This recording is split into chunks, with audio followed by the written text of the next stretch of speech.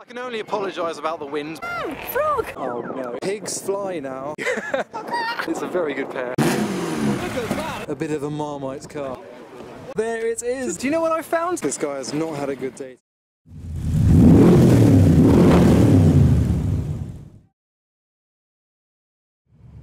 Hi, I'm Adam C and welcome to my Cobra. Today we are heading to Bicester Heritage for the classic car show of Great Britain, and I'm really looking forward to it because it seems like a mini Goodwood. We haven't had any Goodwood events like the Festival of Speed or the Revival this year, and today's event looks to be making up for that. So I'm in the Cobra, we're going to park in the classic car parking and enjoy the rest of the day, hence the Steve McQueen shirt. Oh. I don't know why that happens. So Invicta S1, I think? That's very rare. Red wheels, that's brave. That is brave. Oh look! Classic car driving. So it looks like we're going to park next to my other favourite car, a Dodge Viper. So we've got a Dodge Viper RT10 with stripes. A few cars ahead of us. Can I park with the Viper? Mate, park. Go by the Viper, yeah. Yeah. All the way down the edge. Thank you. I wanted to park with him. Okay, let's have a look around. The Viper is heading for a Dodge Viper stand, which is in the show. So here in comes the Invicta. Here we are in the classic car park, and the entrance is literally just there, but we're going to have a look down there at some of the cars that are also in the car park before we go in. First of all, the Army have arrived. There's a lot of classics, there's a few modern cars, a lot of interesting machinery. I know you want to see the Volvo, but I'm making a beeline for this GT40 in the classic Le Mans livery. I'm not sure who made this GT40, but it looks outstanding. Some of them don't look quite right, but this one looks great. There are, as ever, a lot of MGBs. There's a Maserati, is that a 3500 Superleggera? And another Cobra. This one looks like a AK kit. It's not a DAX, I think it's an AK. And we have a Ford Sierra Cosworth and an Aston Martin Lagonda. And next to the XJS is a very special Bertoni designed Lamborghini Espada. You don't see a lot of these very often. He's got his driving gloves on display on the dashboard. And an Aston Martin DB7 GT with the classic lipstick around the grille. And opposite a D-Type and 356, both replicas but looking stunning in the sun. Further down from the 356 and the D-Type, we've got a couple of rubber bumper MGB GTs, and this looks initially to be a 250 GTO replica, but no, this is a Matra. They are not very well known, and I don't know much about them, but I recognise, other than the badging, the Matra shape. I've seen one of these at Goodwood. They've got a very squared rear end in contrast to the front end. An unusual looking car, but it's called the Matra Bonnet. Just had a man walk past, very annoyed that I said the Matra looks like a 250 GTO replica. Very annoyed. We've got a TVR Chimera in a chameleon colour, green with purple, next to an MG RV8. This was MG's attempt at bringing back the MGB shape into a modern 90s/noughties form, competing with the TVR Chimera, and the TVR was the more desirable of the lots, but this has the same engine, 3.5 litre Rover V8, although the TVR bought it out to 4 litres, 4.5 litres, and finally the 5 litre. This one appears to be a 4.5 litre Chimera, and then yes, the 3.5 litre Rover V8. Next to a Reliant Scimitar and a Triumph Stag, we've got the Mercedes beyond that, so it's a 280 SL also, and a 911 with a bit of a livery. I love a livery. So we are in, and the first section is a car club section, so we've got numerous different stands and tents, but if it's alright, I'm going to make a beeline for the Vipers, because I really want to see them and see if any are for sale, maybe. I can only apologise about the wind, but as you can tell, I can't control that, so I am not God.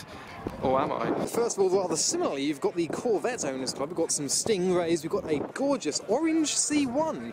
I really like a C1 Corvette, and they are undervalued in my opinion. And at the other end of the Corvette stand, we've got this wide-body Stingray in a gorgeous shade of purple. That looks very unique in front of another C1. And next along, we've got the Mustang. So we've got the SVT Cobra on display here. We've got Fast Matt with the 5 litre V8. We've got a large sport spoiler and a bolt-on wide arch kit on this Mustang. This is a deranged body kit with AR Racing performance parts attached to it, next to another 5 litre from a previous generation and another GT40. And next along we have the Dodge Vipers. So one day I would love to own one of these, ideally blue with white stripes or maybe even red with white, much like the GTS-R homage over there, which we'll have a look at in a bit. But yes, a GTS from the 90s would be my dream. I have put an offer on one already. I didn't get it, but one day I will find the perfect example for me. We've got the RT10 that we came in with as well. We've got some later Dodge Vipers. They have now ceased production, unfortunately. We've got another RT10 next to an SRT10, which is matte black with gold stripes and a carbon fibre spoiler, still with the side pipes matching a lot of the other models. And then we've also got 2 Viper ACRs. We've got the SRT10 ACR and the later generation ACR with the black and red stripes. We've got another SRT10, and then we have the GTS with the GTS-R kit on it, which is my favourite car that I get to see at a lot of these events. I really enjoy seeing this car. And beyond the Vipers, it's a very unusual car. This apparently is called a WB, specifically a WB Special. It almost looks like a replica of the classic Lotus 11 race car. Now there have already been a lot of replicas, including mine today. I've just spotted something else, which is very special. I am pretty sure it is another replica. This is a Ferrari 250 California replica. So this isn't a BMW Z3, I don't think, but a lot of them are based on BMW Z3s. And we do have a fact sheet to tell us exactly about it. So, oh, it's a Z3, okay. So this is a BMW Z3! So normally you can tell by the windscreen, because they keep the original Z3 windscreens, but it's had a bit more done to it, so it's still got the original straight 6 Z3 engine. They have completely transformed the interior, like the untrained eye would not recognise the BMW-ness of this car. They would presume it to be a £20 million Ferrari 250 California, but in fact no one's actually paying any attention because it's parked down by the portaloos, unfortunately. But it still looks fantastic. I'd love to know how much this is worth. Obviously 80,000. Okay, we can work with that. We can work with it. It's a pretty good one because, as I said, some of them don't actually have much changes to them, but this one's had a lot done to the original platform. It's probably just chassis and engine, and then everything else is bespoke. Who's this guy? It's a meerkat of some sort. It's a meerkat. Used every day, this car. It's the Daily Jensen Healey. Then we've got the Austin Healey section with a range of 3,000 and a tiny frog-eyed Sprite. Sorry, did you hear me go, frog? It's a frog, it's green as well. You might as well have it in green. It's a frog. Oh look, there's a Range Rover Owners Club and they've camped over in their tent. We've got some Vauxhalls and Opel Mantas on display in front of the Bristol Owners Club. Very unique styled grills on these Bristols. Very easy to tell a Bristol from any other car. I mean, check out the style of these ones. 2 litre straight 6. Oh, someone's aftermarket alarm. Oh no, is that there's an Alpina B7, we've got an Alpina E34 5 Series, and there's a BMW Z1. Look at the dog. Oh look, oh my god, look at all the pink. Chloe's heading to the pink. Oh look, a Renault Aventine. Oh, there's a flying pig. Pigs fly now. And further on from the Renaults, we've got the Alpines as well, including A110s and some more classic Alpine Renaults, including the GTA and this glorious Renault 5 Turbo. We've got a range of Sunbeams. All of these appear to be Tigers. The Tiger has the V8, the Alpine does not. See the Sunbeam Alpines as an AC Ace and the Tigers as a Cobra. The Tigers have the V8, the Alpines do not. You have a notification for me. Please film this one. Sally has a plush toy replica of herself on her dashboard. There's a little owl. That'd be my car. No! Apologies for the wind noise. We've also got the Southern Mini Owners Club, apparently, with an E-Type, a 996 Carrera 4S. Ah, there's a Mini. That's been lifted. Is this on like a Land Rover chassis? Let's have a read. It's the Monster Mini. It says Su-Mini, so Suzuki. And then we've got the Fiat 500 Owners Club, which give us a chance to play a game of what's inside your car. On today's episode, we have a chicken. What was that? I know I'm cute and cuddly, please look and admire, but do not touch. Check out this one, this is a proper dragster, this one. I'm imagining there's going to be a parachute. There he is. No wheelie bar though. I imagine a lot of these guys are handy with a bit of spit and polish. Got this Chevy Coupe with the Chevrolet 355 V8, which is for sale, looking very clean. Here is the Porsche Owners Club. We've got a 996, a 944 S2. We've got both 911s revealing their engines. We've got a 996 Turbo, a Space here, I guess someone didn't make it, and a Turbo S. Wait a minute, oh no, there is a car. I almost didn't see that. And beyond the DeLorean, we've got this. This is a very interesting car. It's called the Dowett Comet. It used to be the Avanti Barchetta, which was built by Ant Ansted in the factory that Dax used to be. But now they call them the Comet. It's been slightly reimagined. This one has a hardtop. There are convertibles available. They have LS7s. They are built bespoke for the owner, and it's my first time seeing one of these here today. The Barchetta is the convertible variant, and the Comet is the hardtop. Very cool to see that here. Now, if it's okay with you guys, before we venture forwards to the rest of the show, we're actually going to go backwards to the classic car park where I am parked. Not because I've forgotten anything, but because I've just spotted a very special car that is parked right next to me. Now, as of yet, I don't yet know if it is real or if it's a replica. Obviously, nothing wrong with replicas, that's why I've got a replica. I love replicas, but it's just the value. It looks like a replica from here. It's a pretty good pair. It's a very good pair. Look at that. You see, everyone's looking at my car. They're ignoring the Ferrari 250 short wheelbase. I'm gonna claim that to, well, I think, look at the number plate, 12 short wheelbase. So whilst this may look very genuine and the plate search comes back as a Ferrari 250, it's not an original 250 short wheelbase, but it is an original Ferrari 250. This has been converted into a Ferrari 250 short wheelbase. You could call it a replica, but most call it a recreation because it is a Ferrari 250 chassis underneath. But it still looks absolutely remarkable with a hefty price tag compared to other replicas out there, because it's still a Ferrari. It's a Ferrari 250. It's just been rebodied to resemble that of a 250 short wheelbase. There we have it. So you might have heard a lot of cars on the track, which is just over there, and I am now in the paddock for all of the competing cars for today. So we've got a couple of Subarus here with the two Audi Sport Quattros in their classic rally livery,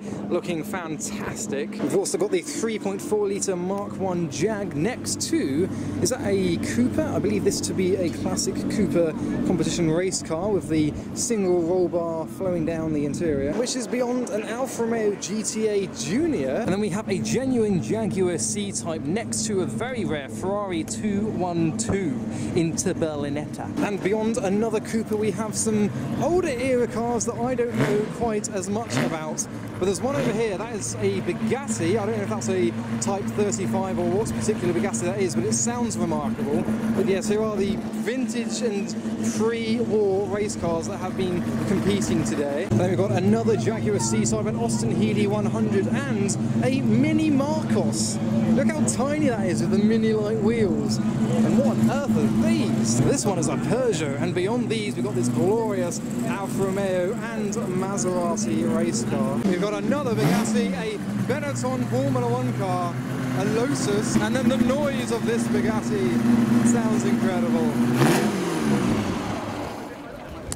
Right, now we enter the rally car section with a lineup of Subarus and a 205. This is a Subaru Legacy RS rally car, which taught Subaru all they needed to know about rallying before they started with the Imprezas. These ones have the classic 555 livery and gigantic spotlights on the front. We've got an E30 M3 over here as well, with a Porsche 996. And then we've got the Ford Puma rally car next to a Delta Integrale, a Porsche 911, and here is a Maserati birdcage. Next along we have the Demon Tweaks E30, which is being used as a seat. We've got a Triumph Dolomite Sprint and a Golf buggy. Next door to a Ford Sierra and a Mark 1 Golf, a Mark 1 Escort and another Sierra. And this is something a little bit different. This is a Mercedes 500 SLC, which has been converted into a rally car.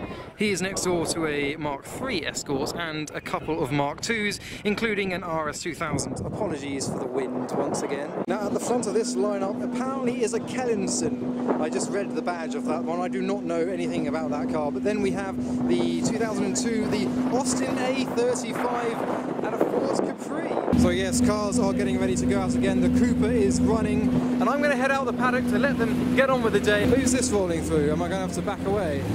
Oh, he's coming in. What have we here then? That is a Delage. They're all starting up. Look at that, that looks incredible.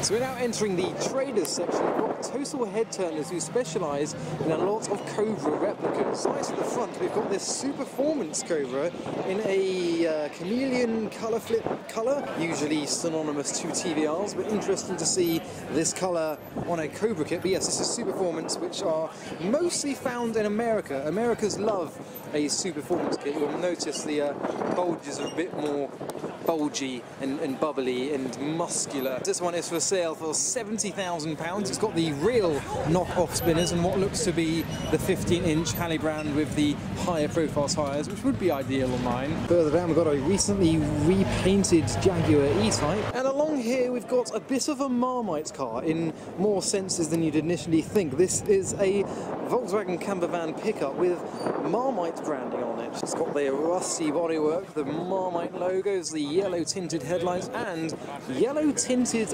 windows. So that's its Marmiteness in that sense. In another sense, it's a Marmite car because, as you can see, it has been converted into an electric car, which in itself makes this a bit of a Marmite car. And you could say the same about all of the cars under their tent. These are all Marmite cars because they have been converted into electric vehicles. Even an electric Triumph Stag. There it is. So earlier we saw the 250 short wheelbase that was parked next to me, which was fantastic. But that one wasn't strictly genuine. However, this one is. But you may or may not notice some differences between this one and the yellow one we saw earlier. And that is because this one is a 250 short wheelbase Competizione. It's absolutely stunning with the... And further on we've got the Austin Healey 3000. This is the Mark III next to a 12C Spider. Oh! There's a Ford GT. I did not spot that earlier. He is on his way home. And beyond the 12C is this, which is a replica, but looks just as gorgeous as the original 500K.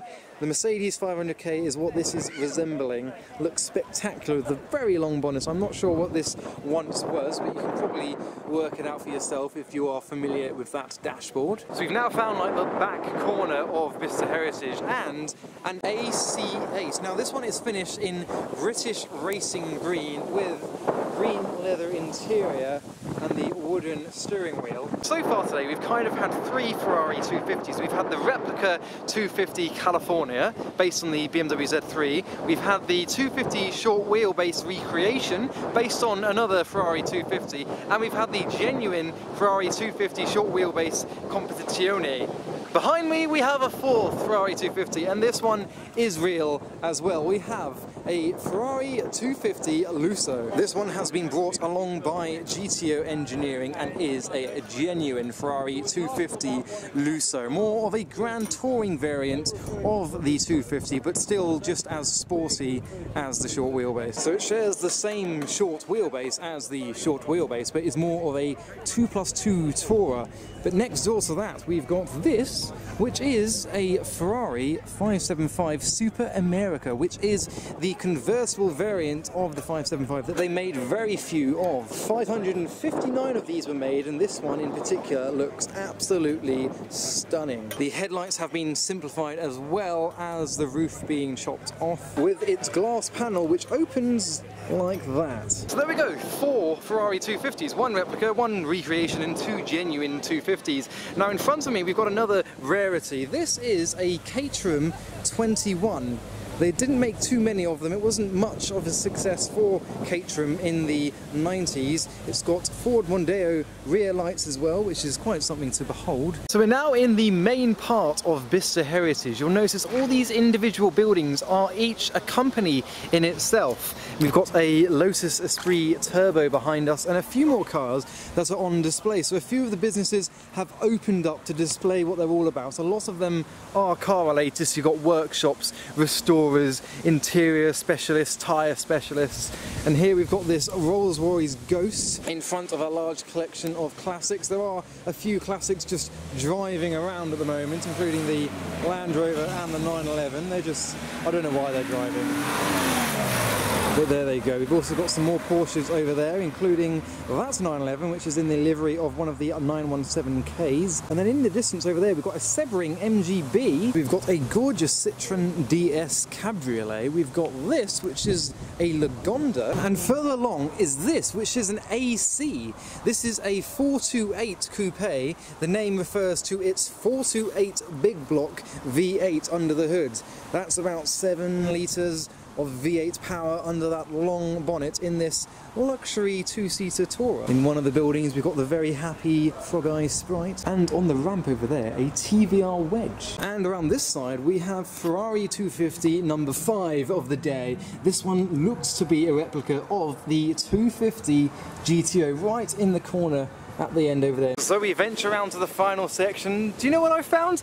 I don't have enough fingers, I need to use the other hand. 5 plus 1. We've got 250 number 6.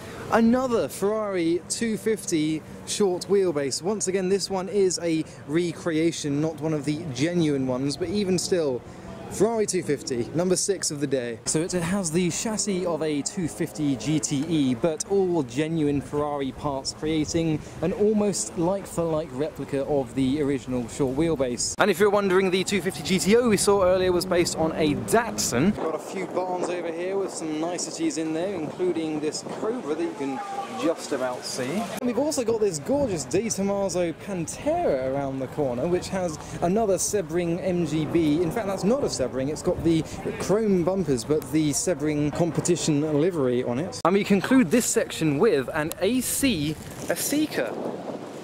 So we had 6 Ferrari 250s in total. We had 2 replicas, one based on a Datsun, one based on a Z3. We had 2 which used genuine Ferrari 250 chassis from a GTE, and 2 genuine Ferrari 250s. They were the Lusso and one of the short wheelbases, which was a Competizione. We are now heading back into the main show to conclude the day. And now within the trade stand section, we are with Ian at Pop Bang Colour, who has just started a drawing of my Nissan 350Z. Now during lockdown he did my Cobra, which looks fantastic, and now one of his continuous art prints will be my 350Z. So we are just watching him. He's just put the colour on the paper. There we go.